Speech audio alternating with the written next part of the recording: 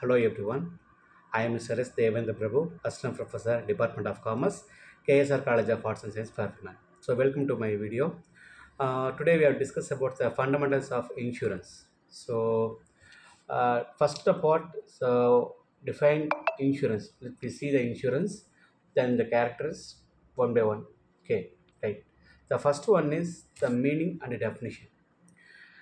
An insurance is a legal agreement between an insurer, that means insurance company, and an insured individual in which an insured receives financial protection from an insurer for the losses may suffer under specific circumstances.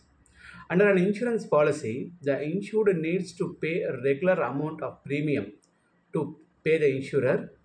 The insurer pay a predetermined assured insured if unfortunate event occurs, such as death of the life insured or damage to the insured of his property.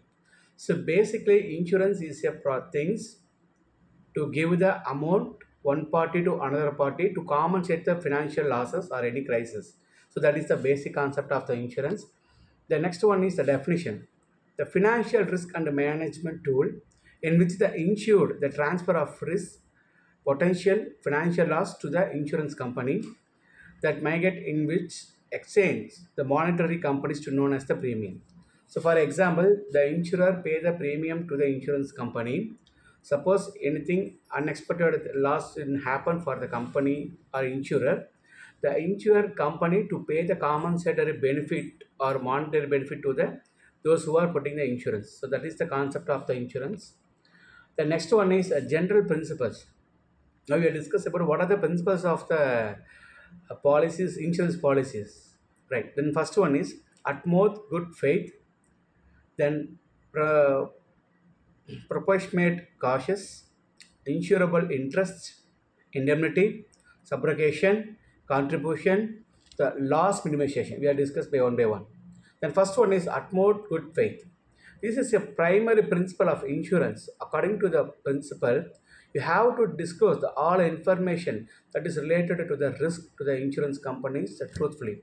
As an insurance company, having the first thing to the customer to maintain the good faith. So when the company was trusted the insurance company, then only the people ready to invest or put a policy, get a insurance from the company. So the first thing is utmost good faith.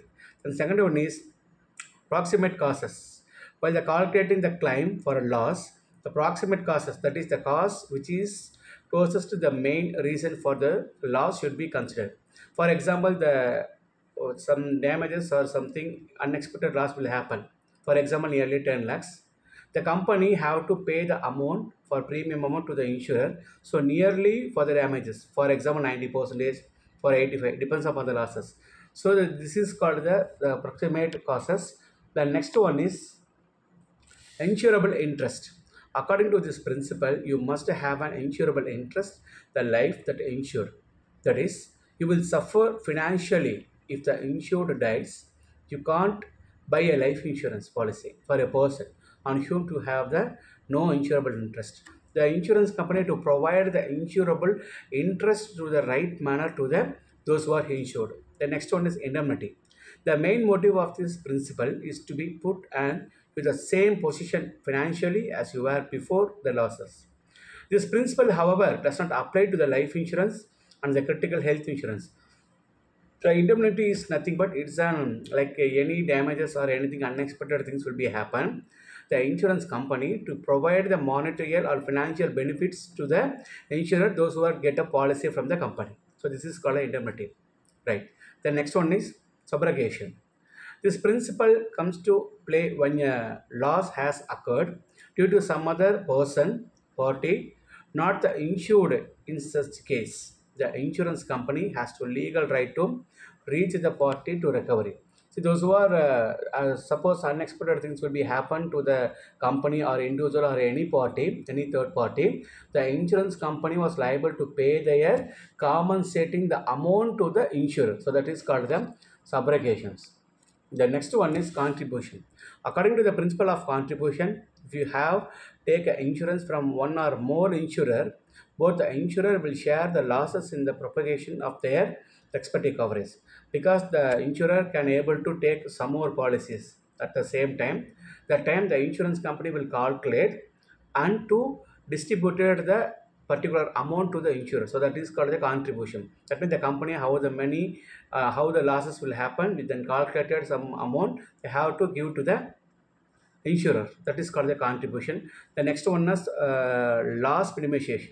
You must take all the necessary steps to limit the loss when it is happen.